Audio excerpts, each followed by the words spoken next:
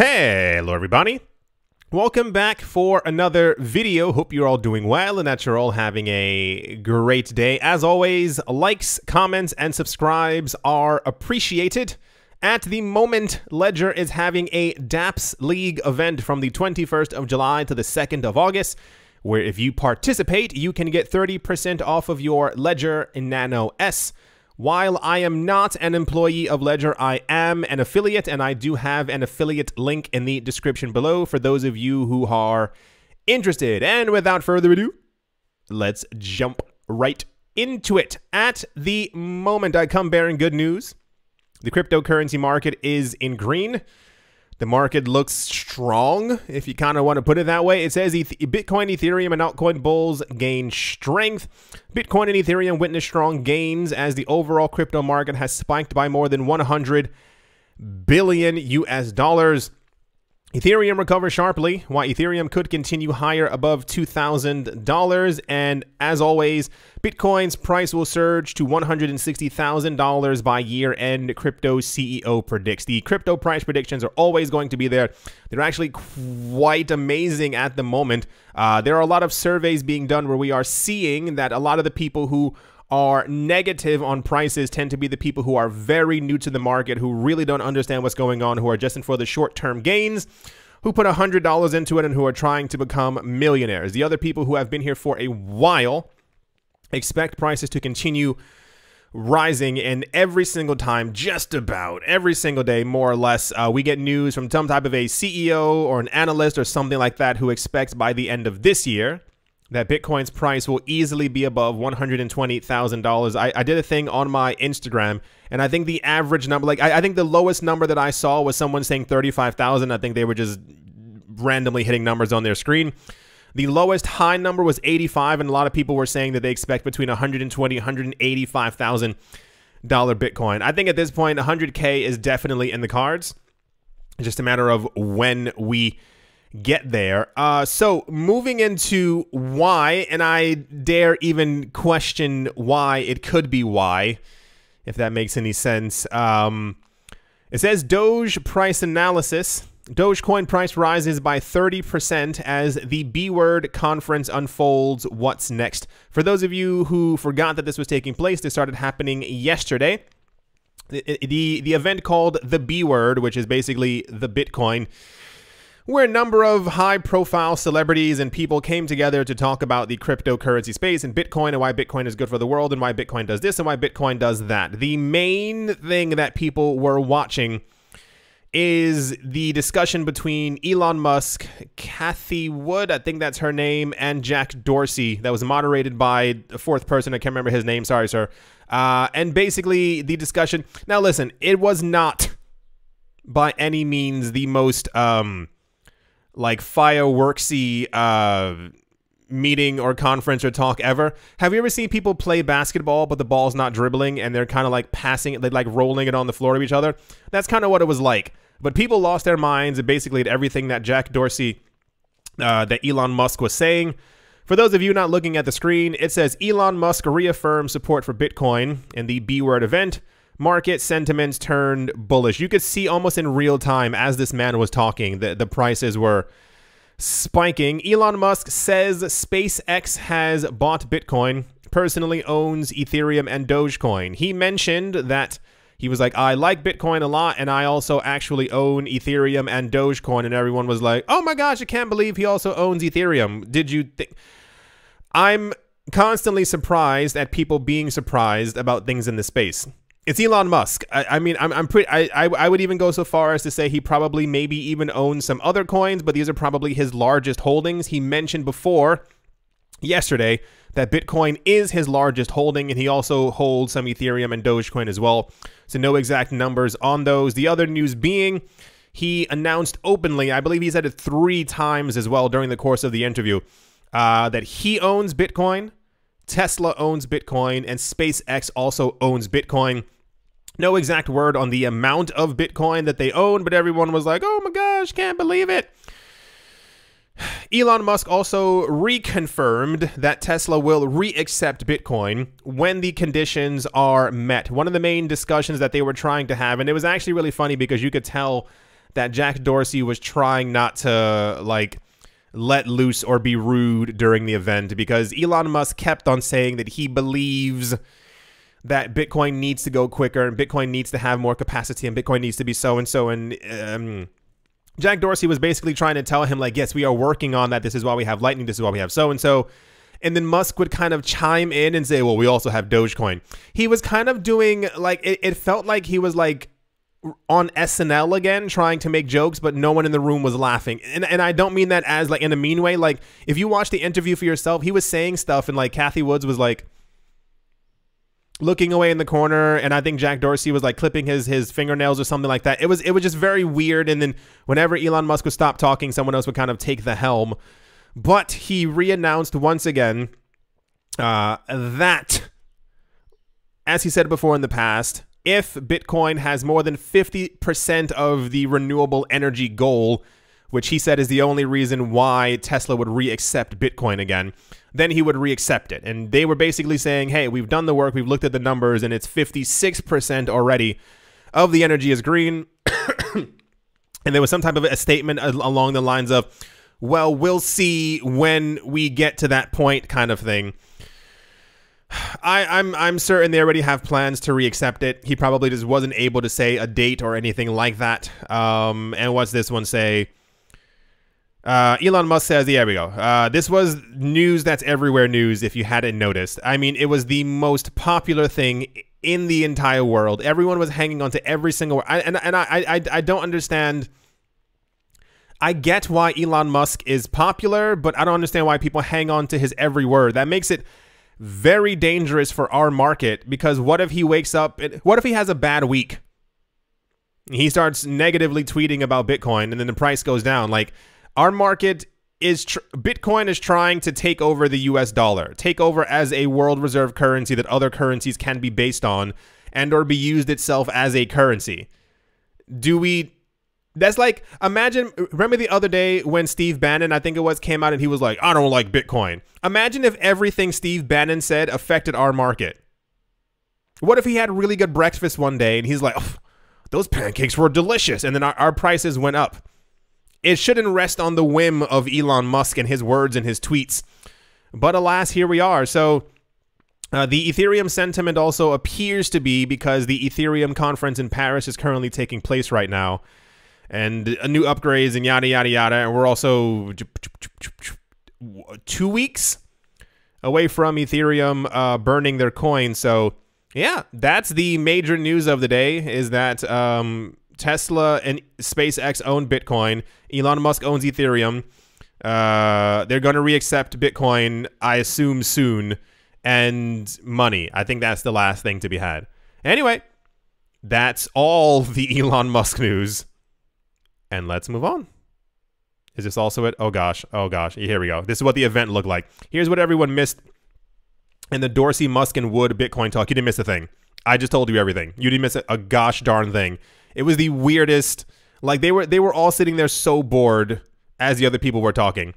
And it was mainly Dorsey and Elon Musk talking for like 85% of the time. Anyway, let's move on. Next up, most of JP Morgan's clients see Bitcoin as an asset class and are demanding crypto services, according to the company's senior executive, Mary Callahan Airdrop. While being skeptical about offering Bitcoin investment options to its clients, the American multinational investment bank JP Morgan Chase & Co. has admitted that demand for the asset class has increased significantly. In a recent interview with Bloomberg, Mary Callahan Airdrop, JP Morgan's director of asset and wealth management, noted that most of the company's clients' views on Bitcoin, or view Bitcoin as an asset class. To maintain its client base, Airdrop stated that the giant bank will continue to provide cryptocurrency services to its customers to meet up with the growing demand. So the news is that JP Morgan, first of all, we all know that JP Morgan's into Bitcoin. We all know that JP Morgan probably owns Bitcoin in some sort of subsidiary, other way, shell company. It's definitely owning Bitcoin. These people are not idiots. You don't have hundreds of your clients saying, hey, we need to own Bitcoin in some sort of way. You go, we don't want to own any of it. You're also betting on it on the backside of it as well. So that's the JP Morgan news. And then tying directly into that, a survey conducted by major investment bank Goldman Sachs, another bank, has found that close to half of its family office clients want to add cryptocurrency to their portfolios, signaling the ultra-wealthy are becoming increasingly bullish on digital assets. In order to, now here's the normal numbers, in order to have like a family office or like a family wealth office, basically the idea is that you have your money, they tell you where to allocate it, or they basically allocate it for you, so that the next 5 or 6 generations of your offspring have money. It's usually the ultra wealthy who have these things, and you normally need to have around 300 million to be considered in this way to be able to have a family wealth office. So that's just to put it into context of how rich these people actually are. The survey reported by Bloomberg queried more than 150 family offices worth more than usually $200 to $300 million worldwide, and found that 15% are already exposed to crypto assets. A further 45% of family offices expressed interest in investing in the asset class as a hedge against higher inflation, prolonged low rates, and other macroeconomic developments following a year of unprecedented global monetary and fiscal stimulus.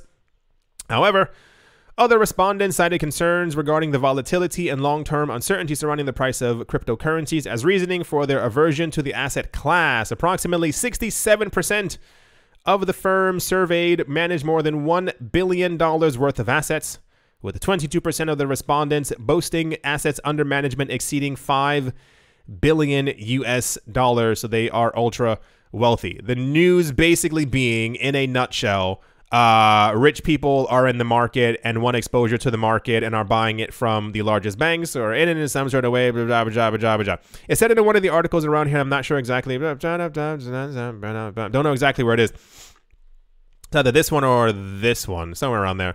It basically noted, remember like a month or two ago, maybe even more, there was some really rich person who was like, I see absolutely no interest from institutional investors in the cryptocurrency space. And I was like, no, it's clear that he's lying. All these people are into Bitcoin. Every single one of them. Just to kind of let you know that if anyone ever tells you, here's the actual Bloomberg article right here from Bloomberg Wealth. If anyone ever tells you these people aren't into Bitcoin, they are lying to you. They are mega lying to you. They're all into Bitcoin. They're trying to figure out how to buy as much as humanly possible and basically try and get control of the space in any way that they can because they want money. Anyway, that's the rich people are definitely in the market news. And yeah, let's move on. Next up, in a blog post, stablecoin issuer Circle revealed that various sources of backing that underpin its stablecoin USDC. This is not going to be the most exciting news on the planet, but alas, here we are. Stablecoins are pegged to the price of a fiat currency, in this case, the US dollar, using matching currency denominated assets that are held in segregated accounts by the issuer. The total value of assets held in those accounts must be equal to or greater than the number of stablecoins in circulation. For those of you who were not here a couple of years ago, when Tether first appeared, the idea of a stablecoin was very new. A lot of people within the cryptocurrency space believe that we do not need them. I still think I'm kind of part of that crowd that we don't need them unless you are trading. If you are a day trader, then it is very convenient for you to be able to have. But the entire idea of the cryptocurrency space, it's kind of not completely necessary. Alas, here we are. Part of the discussion right now is, as regulators continue to step into the space, is how real are these stablecoins? i.e., over the course of a week period, there may be 300 million new Tether that are issued on its blockchain. The issue being, does Tether actually have $300 million that were given to them so that they could hit the button to be able to make 300 million new Tether? This discussion is now being asked of every single major stablecoin, but I also believe that behind the scenes, there's something being done to be able to kind of get Tether to move out of the way. Tether being the most popular stablecoin, it was also never really bet on by industry players in that the same exact way that I said before and we've seen before, there are a lot of people who greatly believe in Bitcoin. These are people who got into Bitcoin in 2011. They did not buy any Ethereum, and therefore, why would they support Ethereum if they have so much Bitcoin? There are tons of people who got into the cryptocurrency space in 2015, 2016, who have millions, potentially millions and millions and millions of Ethereum, did not buy any Bitcoin because Bitcoin was too expensive for them at the time, and therefore they are an Ethereum bull, if you kind of want to say that. Same exact way with stablecoins. No one really backed Tether in the beginning except for the very first people who were like, hey, there's money to be made here. Afterwards, when other people realized that there were hundreds of millions of Tether and it was like a really good way for people to be able to not have to cash back into fiat, but to simply cash back into a stablecoin to have a stable value if the market was falling. That's when Coinbase came out and said, hey, we also have our own stablecoin. You should be using ours. And then Gemini did the exact same thing. And now there seems to be a bit of a tug of war. Can you have a three-way tug of war? I don't even know. Between Tether, the Coinbase dollar, and the Gemini dollar. The Gemini and Coinbase dollar basically being the two largest companies within the space within the United States who have bent the knee to regulators. Weird way of saying it, but you understand exactly what I'm saying. They basically have held out their hand and said, please regulate me at will as much as you possibly want. The issue being, once again, is that Tether has not bent over backwards, the same as Binance, for regulators. And in this way, this is why we're now seeing so much stablecoin news. I'm pretty sure you've seen it over the last couple of days. Regulators are also like, hey, we have to regulate these stablecoins. It's not because they actually care about consumers or care about you. They want to know where these coins are coming from, who's holding them, and the movement of these coins so that it does not affect the US dollar. That's always the point of it. It's always just monetary control. That's how the world basically works. So there's now news about Circle.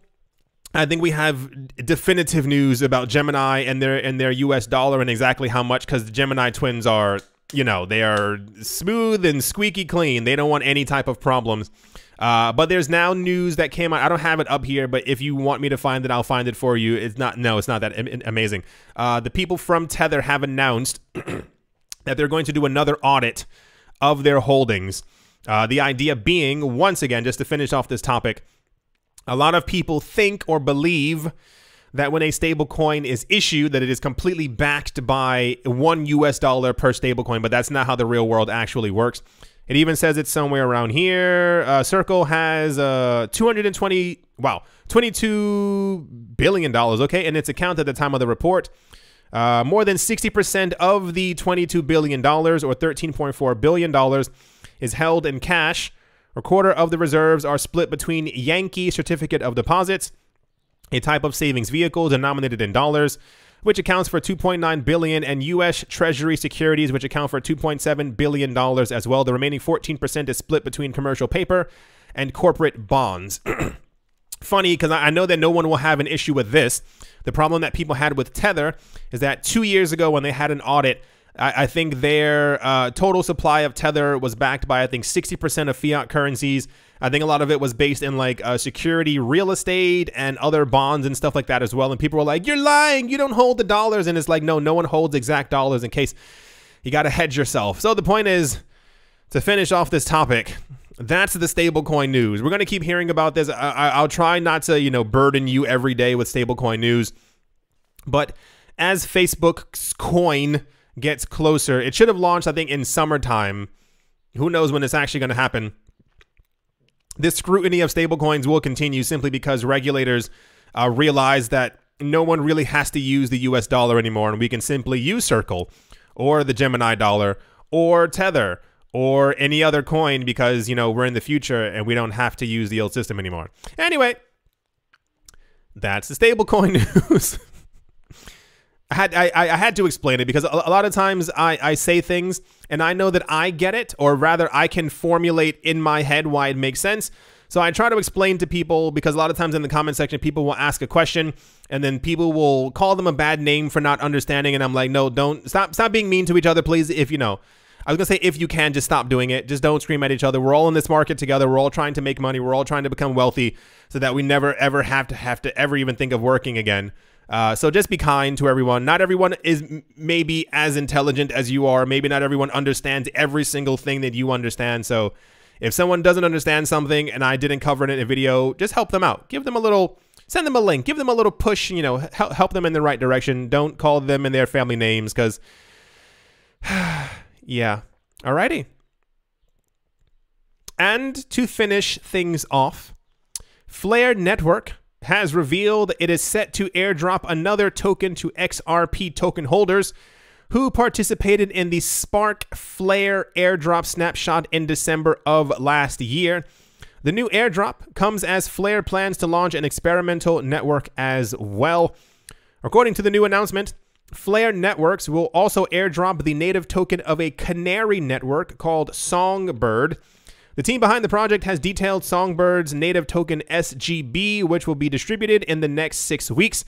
The post describes Songbird as critical to test the Flare Network's architecture and core systems, which include a time series oracle and F asset system. Oh, okay, sure, why not? The project CEO and founder Hugo Filion, that sounds fancy, detailed that Songbird will be an operational blockchain and adversarial environment for live testing. All right, sure. The point is, if you participated last year in if you held XRP last year and participated in the Flare airdrop, you're also going to soon be receiving some Songbird. No exact word as to when. I think it says how much you should be receiving. For every 1 XRP at the time of the snapshot, holders will receive 0.15 Songbird tokens. These tokens will have a 15 billion starting supply, and initial inflation of 10% a year. Through the FTSO and validated reward system, I assume it starts at 10% and then slowly lowers, because this is how you gain momentum in the cryptocurrency space. You make something with a relatively high inflation number, and then you go, uh-oh, it's 5%, uh-oh, it's 2%, uh-oh, it's 1%, uh-oh, it's 0. We're the same as Bitcoin. So we haven't had many airdrops. Airdrops were a really big thing in like 2017, 2018. There were a lot. Ooh, that's why the SEC jumped in, because so many people were making like big bucks, I'll say it that way, from airdrops. Like if you held this coin and this coin forked, you got you know the equal amount of that coin, and then there was an airdrop if you held that coin. There were people making like $15,000 a week from airdrops, and fascinating time to live in. Anyway, that's the XRP Songbird airdrop news. A lot of people are very excited because a lot of people decided to participate in the Flare airdrop last December, and now you're going to make even more free money. I guess that's the overall goal in the cryptocurrency space, is just to keep making money from holding tokens. Yeah. As always, a very special thank you to my Patreon supporters. Professor Wally from Gunbot University, Stake It With Valor, Fud Weiser, Mortified, Roman Gaba, Bitcoin Ben, Arachno Dave, Tony Ambroski, The Dealer's Den, Red Plump Tomato, Umnu, Wishniki, The Letter M, Stefan, Dirks, Not Brain, Captain Something in the Z-Way Lay, Crypto Black Sheep, AJ Cut 5, Speedy655, and Carlos Was Like, Mobarazi, Jojo Shaw Show, VB Nerd 21, Miguel Grollet, Lauren De Silva, Quoted Biddy, Bare Bones Mining, Troy Allgood, Space Case, Nita Miracle, Paternoster, Conan Don't Skip Leg Day, Snacky Chan, Tolik Banan, Auspicious Agile and Blockchain, Navarro Williams, David James, Attila the Han, Yasha Harari, Utopia 569, Moonman High, XRP, Martin Stoyo, Nostromo, John Sarson, The Animal Reader, Ebibliophobia, Todd Mullis, Adam Graysick, Moha Maroni, Massive Ventures in Thailand, Jared Schneider, Wise Night Owl, 242 to the World, Bankroll Network, Crypto Artist, Cole D, 3D, Damien, Set Sooner, Richie Rich III, Vlad the Impaler, Paxis, Nick Mangialavodi, Jim Gardner, Jeremy Fox, Minting Coins, Miller Hitch Test Every Day, and Kyle Skips Leg Day. Yes to Crypto, Bodie McBoatface, Anytime Fitness, Monk's Corner Staff, Bake Me a Cake, Tigera Macho Nisa, On Crypto with Lionel, Crayola Michelle, URL, and Bolero Bastos. Thank you all very, very much for all of your support. Thank you to everyone who is a member of the channel. Thank you to all the people who have been purchasing NFTs and supporting my artwork. I do thank you very much. Thank you to everyone who left a like, who left a comment, who left a subscribe. Actually, do me a favor. If you're still here watching the video, leave a comment of the number 1, like as many times as you want. So it can be like 111111111, because I see some people commenting sometimes on the names as I'm reading them, or like they'll make a joke about them. But I want to know exactly how many people are still here, like watching at this point. I think only like the true people who like really are fans are still here. So thank you to all of you as well at the moment. Bitcoin is at $32,189. It is up by 4.7%. Ethereum is back over 2,000. It is up by 7.5%. Binance coin is up by 6%. Cardano is up by 5%. XRP is up by 7% as well. Doge coin was up by like 30%. Legitimately 30% as Elon Musk was just breathing in a room. It is currently up by 9.8%. Polkadot is up by 7. Uniswap is up by 7. Anything like spectacular. Lumens is up by 16 points. Not really sure why. There was no Lumens news. Maybe something is brewing behind the scenes. Matic is up by 18%. Jeez Louise, Theta is up by 11. VeChain Thor is up by 10. Aave is up by 11. OKB is up by 18. Luna Terra is up by 14% as well. Not sure why it's acting up, but at least it's happening at the end of the video. That would have been terrible at the beginning of the video. Anything else crazy? Nope. The market's in green. That's all we can ask for. Let's see what happens as the day ends up going on. I'm going to try and pay attention to the Ethereum event happening in Paris as well. Maybe there's some like really cool announcements that are being made or new upgrades that we're going to find out about. Anyway, I do hope that you all enjoyed. I do hope that you all are having a great day, a great morning, a great afternoon, a great evening, wherever you are, wherever you might be. I do hope that it is absolutely fantastic. Thank you all once again for watching and or listening. And I will most certainly be talking to you all soon. See you.